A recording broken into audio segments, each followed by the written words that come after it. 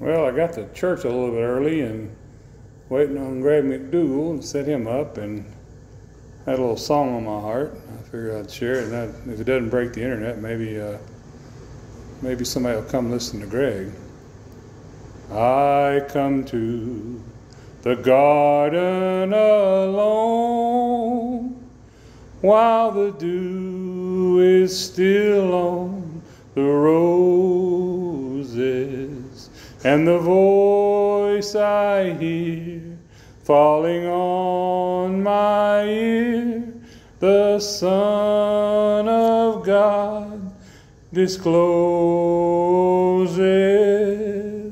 and he walks with me, and he talks with me, and he tells me I am his own, and the joy we share as we tarry there, none other has ever known.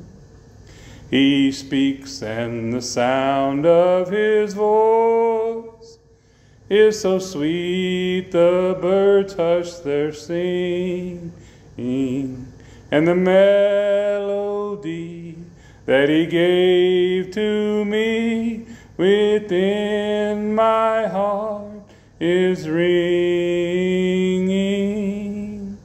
And he walks with me, and he talks with me, and he tells me I am his own, and the joy we share as we tarry there, none other has ever known.